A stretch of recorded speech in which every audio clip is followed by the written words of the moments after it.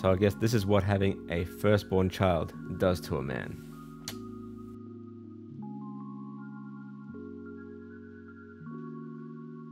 G'day everyone, Dicko here with another kick-ass walkthrough.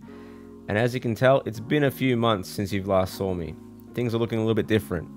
The hair, this thing that's going on, and I have a good reason for that. I just had a daughter, alright?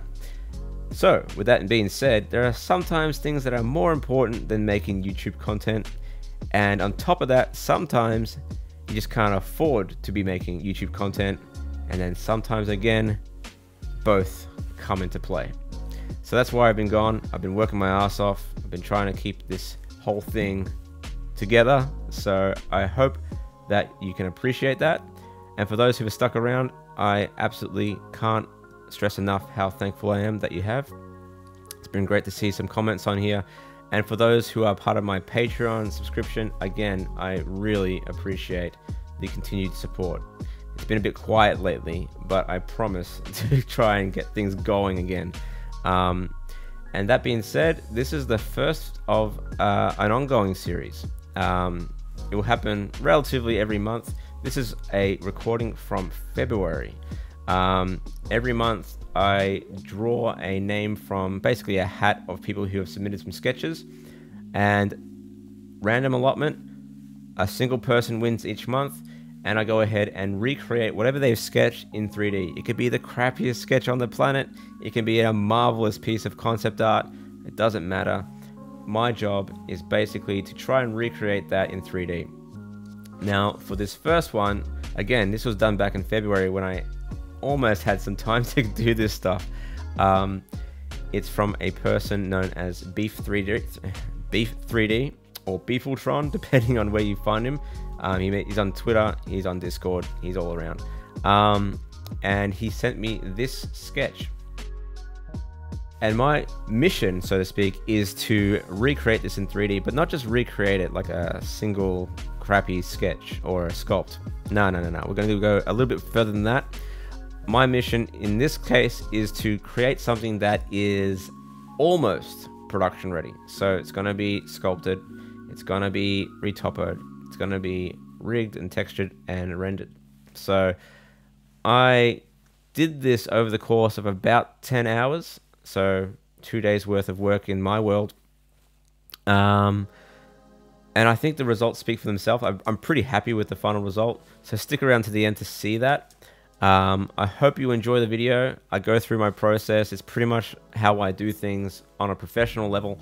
And yeah, it's a lot of fun. So enjoy, sit back, have a listen, have a watch, and I'll catch you in the video. Cheers. Okay, so starting from the top here, the idea was to not just replicate the drawing, but to change it in some way that enhances the personality traits that the original artist mentioned when he was describing the character to me. The other reason I did this was to also help myself in the sculpting process by creating basically a topographical illustration. So a simple side view and a front view helped a lot with that regard. I also felt the need to modify the volumes around the head, particularly around the eyes and the hair, or the tentacles in this case, to give it more of a sort of voluminous feel. So yeah, jumping into Blender, just bring in the empties with image planes attached to them. And right now I'm just blocking out the overall shape across the entire body. So you've seen me do this in my other video tutorials on character design, and the same principles apply here with a more, I guess you can say, alien looking creature. If you block out your volumes, it makes it a lot easier to get that sculpt up and running faster, and you get, I would say, a better result than sort of shooting in the dark. Nice thing is that once you go ahead and remesh this for sculpting, you have that base volume ready to roll. And the other great thing about this method too is that it allows you to work out where the problem areas are in your original sketch, because even in this case, even though I've done that new sketch, you'll notice that I do modify things quite a bit, especially with regards to the leg placement and the way that the body posture is in its default stance. And that's just down to the fact that I'm working from 2D into 3D, and suddenly the proportions don't look quite right in 3D versus the 2D sketch. So I've gone ahead and changed those on the fly as I go ahead and sketch things through. Now in this particular instance, I decided to jump into the body shapes first. So sculpting in the body shapes first to get those volumes looking pretty, I guess you can say realistic, so to speak. So even though this is a alien creature, it still has those humanoid elements, 2 arms, 2 legs, etc. And I wanted the body in particular to have a nice sort of curvy character to it. So the original artist, for instance, did mention that this character does have a sort of playful sensuality to them, and I wanted to enhance that in the way that the body was designed. So even though I'm putting clothes on this character, I wanted the original artist to see what the character looks like without clothes. So if they get this model and they want to change the clothing, they can understand how the volumes help to define the way that the clothes are shaped around the body. The other thing I wanted to also make sure I got right was the level of voluptuousness to that character. It is a curvy character, but it's also meant to feel a little bit sexy. So, you know, enhancing those sort of areas to give it that right kind of balance is really important in my opinion. And even though it is a sort of heavier character, it doesn't mean you can't enhance or create something that has a level of beauty to it that other people can appreciate. So I wanted to make sure that they had realistic stomachs, realistic thighs, and realistic butts and all sort of stuff to make sure that, you know, it does feel somewhat, you know, right. Because the other thing I don't want to have is make this character feel pornographic. So I don't want to turn it into a fetishized version of the character design. I want it to feel like it can sit inside of the story that this person has in mind for their whatever, their series or animations or whatever they want to think about doing. Ready to roll before getting into the details has really helped to get to that final sculpt as quickly as possible.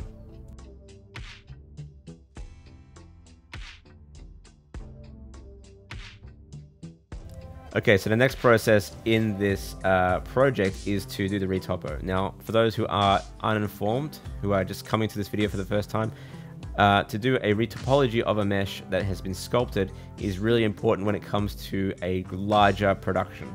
So if you plan on animating a character, you need to basically optimize the mesh so that it can be rigged and animated.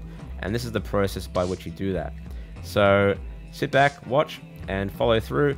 If you want to get some more information, I have a few tips in the next commentary. Alright, with the sculpt out the way, I'm happy with the level of detail that I have for the character. It's now time to start to do a retopo. So the idea here is that I'm not just making the character posed out like you would see in many other fucking ZBrush videos out there, where they just sort of sculpt the character already in a pose. It's basically concept art, you can't really do much with it. I don't want to do that. I want to make sure that if I'm going to give this to someone, they can do something with it. They can inspect the topology, they can use the character if they want to, any way they want. It's going to be rigged and ready for animation to some degree. So, retopo, super important. And in the case of this character, it's pretty straightforward. It's basically the same principles you'd apply to a human character. The only difference is that we have tentacles instead of hair and ears. And we have 3 fingers instead of 4. And of course, the other thing is that the legs are digitigrade. So basically they're like hooves, which ultimately actually makes it a lot easier to create the topo for that. So it's not really all that challenging. It's probably the most therapeutic part of the modeling process in my opinion, if you know what you're doing. And if you don't know what you're doing, you can check out my old videos on how to do character retopo. I would actually say that it's still one of the most comprehensive tutorial series out there that isn't behind a paywall for that kind of thing. So check it out. It's super useful. I've had countless messages and emails and all sorts of stuff about how it's helped them so much. So if you don't know what I'm doing here and you want to get more detail out of that, check out my previous videos. So with pretty much every model that I ever make when it comes to humanoid characters, I always run into the same challenges. And those challenges are usually around how to connect the head to the body and how to connect the hands to the arms. It's always the same case, because if I'm not being as methodical as I am in my tutorial series, which is usually the case, you kind of have to model for the situation. You usually have to try and find a way to reduce the poly count going into the body from the head, and you need to find a way of reducing, I guess you could say reducing, I don't know. I don't want to have edge loops flowing from the hands up to the body into the head, so that's usually where my problem areas are. So as you can see here, usually I take some time to sort of puzzle solve before I start to fill out the body. And then once I get that initial connection done, the rest kind of flows from there. So in the case of this character, the getting that was fairly straightforward. And then it's just about following the edge flow, or the sort of contours of the body, to get the right kind of edge flow for certain areas. So the butt cheeks here have pretty round, cheeky areas, so I want to make sure that that is defined quite nicely in the model, and also around the abs. So there are sort of, I guess you can say, fat pockets on top of the abs that I want to sort of enhance. So I want to give it that right kind of definition to make it feel sort of right. Apart from that, the legs are really straightforward. More geometry on the knees than they are at the back because it's quite thick at the front. Same with the ankles, I guess you can say. That's where the ankles are in this Digitocrate leg. I want to increase the amount of geometry at the back of the leg because it's going to stretch quite a bit once that thing becomes animatable. So again, knowing where the volumes are going to stretch and pull and compress is really, really important. Apart from that, the legs are really straightforward. They're basically just cylinders connected by the knees and the ankle. They're not that difficult. The nice thing about this particular character as well is that there's no toes, so I don't have to worry about making toes. And they don't wear shoes even, so even better. I don't have to worry about modeling any goddamn shoes. I find shoes to be really annoying to model because they have to have a certain style to them that makes it feel good and cool. And there's usually always a lot of detail in shoes, so I hate doing them. For those who have been around on my channel for a while may notice that Evie, my own character, doesn't have shoes in this film because they just cannot be fixed. Now for the hands, again, I'm kind of following my own tutorial sort of concepts when it comes to how I built the hands out, but at the same time I'm also breaking them. I think in this case, with this particular model, I basically just merge all the vertices around the palm because, again, one, no one's really going to see them in this particular instance of the character, so I don't care all that much. And also, when I joined them together eventually, they actually kind of worked really well when they started deforming, so merging them all into one giant fucking star in the middle of my palm didn't really make much difference, and it still looked really good, so whatever. Same thing goes with these tentacle hair things. Just extrusions. They're not ears, so they don't need to be all that detailed. And you'll find that when I go to add the actual hair itself, the tentacles that go across the head, I don't even feel the gaps behind the tentacles because they're going to be so obscured. The skull's going to be so obscured behind those tentacles that you don't even see it in the render.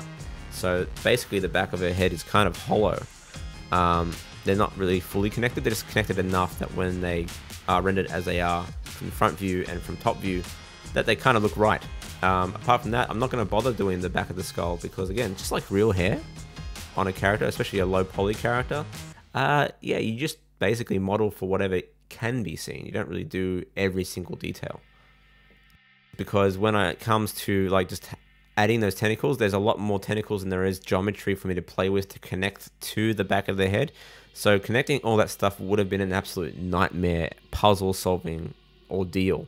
So having to go ahead and do that, I would only do that if I was actually required to do that in a production.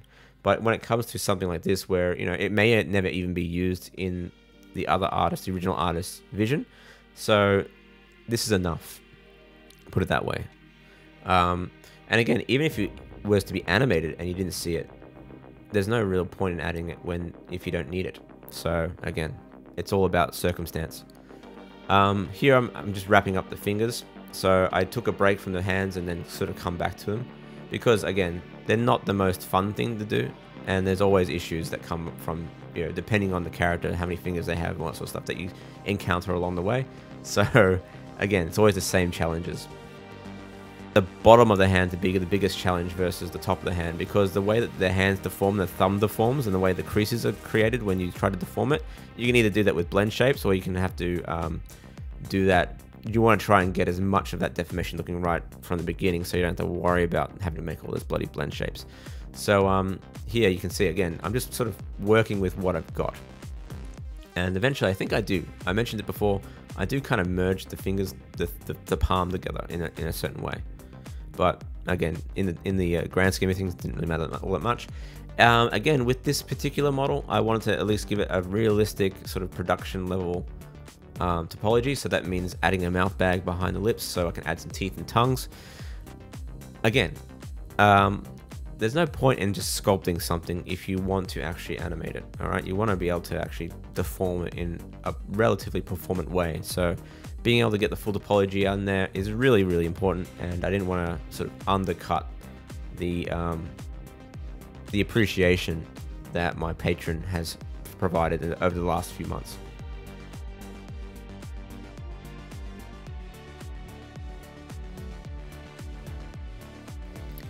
Okay, so now we got the Retopo done, we're basically ready to put the clothes on. Now the clothing is actually pretty straightforward if you have a basic understanding of how clothes work. And if you have a decent understanding of fashion, if you have some decent references, again, way easier to do than just going in blind. So have something on the side when you're doing these sort of things. It's really important. Okay, so for the clothing, it's a combination of simulation and just basic modeling. So now that I have those volumes set up with my topology and in essence the sculpt as well, you can do this with the sculpting geometry as well, is that it provides the right volumes for me to have the clothes sit on top of. So it's always harder to sort of model clothes without that. What you end up usually having is a character that is looking too thick or too skinny underneath the clothes, like the clothes themselves are so skin tight that you technically wouldn't be able to fit into them. It's sort of the same dilemma that a lot of the most recent Marvel films have with their characters, where the armor is just basically as thick as the body that is sitting underneath it. So like, it just looks so weird. So in this case, I wanted to make sure that those volumes were right. So I'm using the underlying geometry as well to copy that and then sort of offset that with a scale to get, you know, the underlying geometry, and then I sort of modify what I need. So for instance, I don't need to have circular boob topology around a clothy top. So remove that and just turn it into a bunch of quads that are going linearly across the chest. Very simple stuff. And sometimes you don't even need simulation. I mean, especially with something like this. Unless you're doing like full-on simulated animation, all that sort of crap, you would usually jump into something like Marvelous Designer to do that sort of thing. In this case, it's still a designed character, so I want to design the clothing appropriately. So again, getting the right sort of shapes and all that sort of stuff was really important.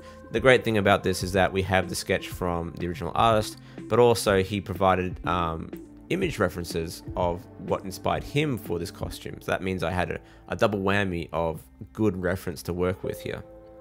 And what else can I say about the process about creating these clothing? It was probably the simplest part of the entire process. So that means that all I was really doing is just extruding faces, extruding shapes to get what I want, and then maybe refining it with a little bit of simulation on, for instance, the apron here, or like just going back to the reference and just sort of trying to copy that. The great thing about having that base mesh as well with the character is that stuff like gloves becomes less of an ordeal. You just basically copy the hand and then just scale along the normals to get the shape you need. Easy. So again, it's you try to avoid, or you try to anticipate areas where you may have problematic processes that you need to go through. So if you can do one thing right at first, it makes the rest of the process much easier. And you can see here that overall, throughout the entire process that I've done so far, I'm working from basic things first and then moving up in complexity as I go on. It's really the only way you can do it effectively without wanting to rip your hair out. Okay, with that in mind, a few final touches and then we're ready for UV unwrapping and texturing. Alright, so then we've done the Retopo, we've done the clothing, now it's time to do the UV unwrapping and the texturing, which is really fun if you're into that sort of thing.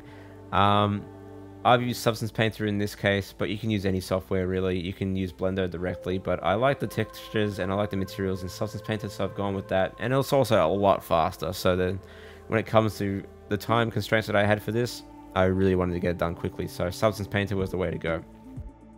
Okay, so before I go ahead and UV unwrap, I want to make sure that any problematic areas were fixed. So for instance, the way that like some mirror areas that I had, I tried to sort those out first before going through and going ahead and doing my unwrap. Now again, same principles apply with any quad-based character rig. You kind of have to follow the contours of the body to get the best unwrap. And overall, I'm going to say, pretty much every character has the same kind of loops. Unless you're going for an ultra detailed, crazy creature character, those loops are going to generally follow the same patterns. Legs, arms, torso, head, and hands. Pretty much the same. When it comes to clothes, you literally follow the seams of the clothes you just created. So like, if you have a sleeve, look at your fucking sleeve in your shirt. Oh, there's a seam. Copy that. Very simple. Same with legs, same with shirts. Just put the seams where the seams would be on the actual clothes. That way you don't get shit textures. It's very simple. If you need to optimize them, then do so. You can straighten them out with something like UV squares, which I've done here. Otherwise, nah, again, it depends on what you're using it for. So you need to be optimized for games and all that sort of crap. Then you optimize it. But if you're just going for a straight up animation, you've got all this data that you can work with in Blender. You don't have to worry about the optimization all that much unless you have a shitbox computer. You can go ahead and just unwrap to your heart's content and just go with whatever it generates. And that's what I've done here. Now, every time that I do a UV unwrap and bring it into Substance Painter, there's always an error because I forgot to unwrap something. It's going to happen to you, happens to everyone. You just have to deal with it. Okay, Substance Painter. Again, I'm basically just going to go with a relatively flat texture set for this. I did find a few extra materials from the online library to bring into Substance for the clothing. But the skin, for instance, again, I always start with just the basic colors. I don't worry about fancy materials because you just get caught up in the detail. What you're better off doing is work out the color contours across the body first, then add detail later. So if you're going to add spots like I've done here, or if you're going to add scales and stuff like that, worry about those details in the normal map passes of your substance layers. Always try to establish the overall color scheme of the character first. So for instance, even though a character here is like seemingly pure white, you still need to have certain sort of undertones in the skin. So for instance, I want to have sort of a blue undertone, some pink undertones around where I guess you would say some subsurface scattering would be. I want to sort of get that in the character because it's still an organic character. If you just go with a flat sort of basic texture set, it's going to look flat. It's going to look like a cartoon.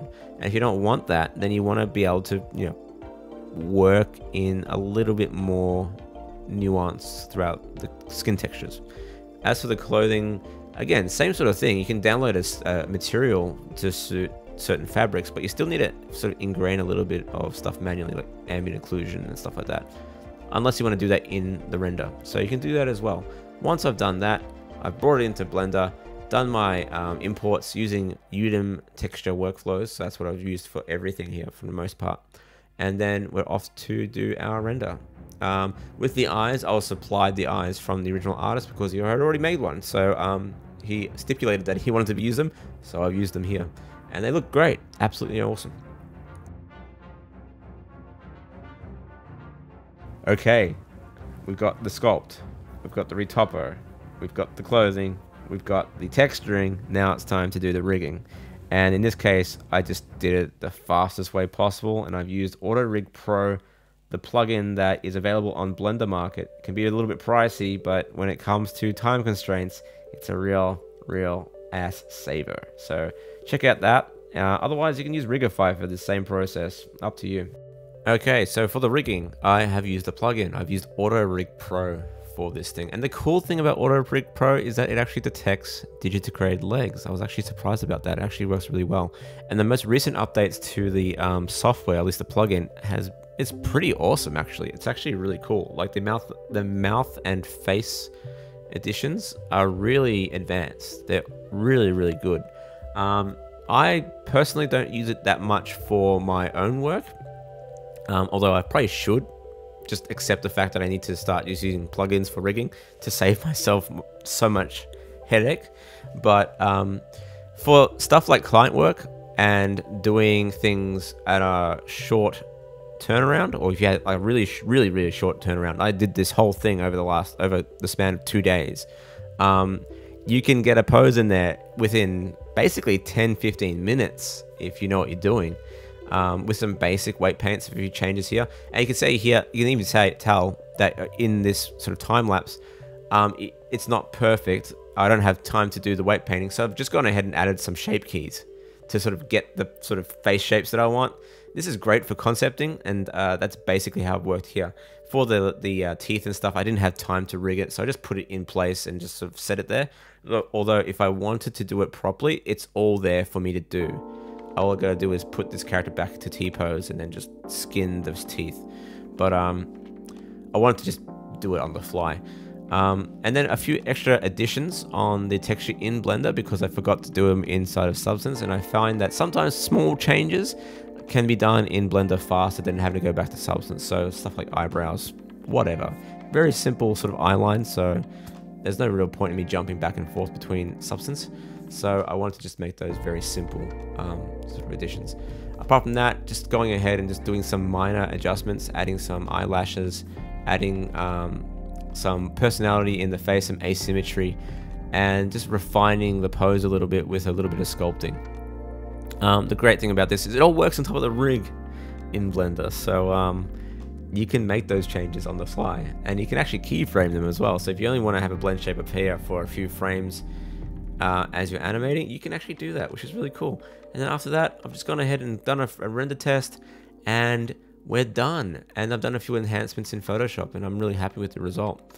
And here's the final version in a turnaround animation, and I think it looks pretty cool. I'm actually really happy. I was actually really proud of this final piece. I thought the skirt turned out really well, the bow turned out really well, and I love the expression that she has at the end. It has a bit of playfulness, it still ties back to the original sketch, but it also has my own little touches put to it as well. As I said, I didn't want it to do a direct replica of the sketch. I wanted to do something that felt a little bit more personal and a little bit more sort of how I would probably approach the character design if I was basically directing the thing.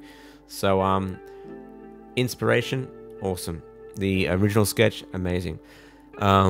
Being able to create it was really, really fun, and I hope you enjoyed watching me go through the process over the last 20 minutes. I thought it was really cool.